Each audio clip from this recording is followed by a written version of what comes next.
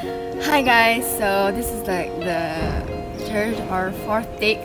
This is just an intro of what this video is about. So here we go. The purpose of this video is for our project and marketing, and we are supposed to be interviewing a famous entrepreneur or someone who provides who sells products and services. So I decided that it would be a great chance for me to interview my friend Farhanah Izani.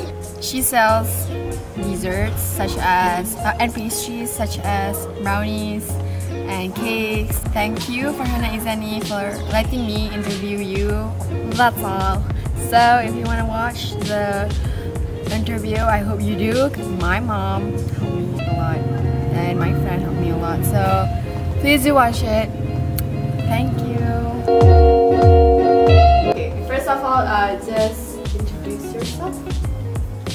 My name is Farhanah and I sell cakes and some other desserts like macarons and brownies and pavlovas, and I'm based in Bukit Jelutong, Shah Alam. First, how did the idea for your business come about? It actually came by accident. I wanted to have macarons, and at that time, like 6-7 years ago, it wasn't as available as they are now. So I wanted to try making them, and then I learned them in a class and I posted pictures of it, and friends and even strangers started asking to order, and I thought, oh, this is a good way to make pocket money. I just continued baking, and then I started to find my passion, and I thought, okay, let's just bake for I guess for a living. Yeah.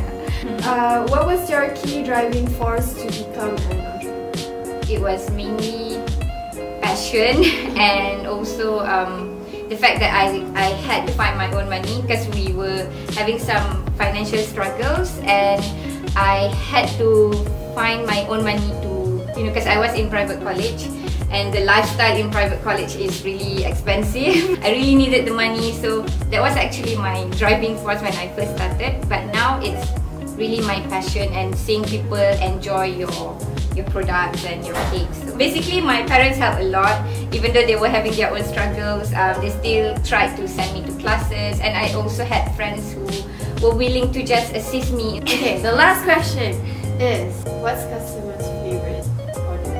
I have to say it's not really something new, but it's something classic. My 3 best sellers are Victoria sandwich, chocolate cake, and pandan gulung Melaka. So they're not something unusual, but people keep coming back for it. For something new, I guess people like my Ferrero Rocher cake.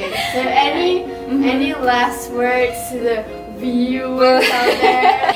This is a really challenging time for you to start baking, actually, because when I first started, there were not so many home bakers like there are now. So it was really easy. Maybe in Shah Alam, they probably just know me and a few others. But now, they are everywhere. Probably more than 5 in Bukit Jelutong alone. So you have to really be unique, be really passionate about your job, so that you don't give up easily, and you really have to try many things so that you know what works for you. So yeah, good luck!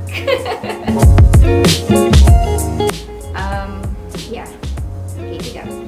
Because I lost my idea. Make sure that you something new. New idea. No new ideas now.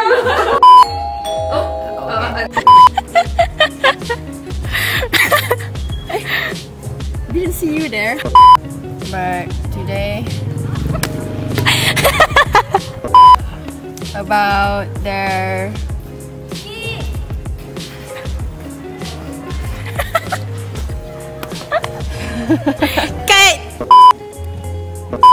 so that's it.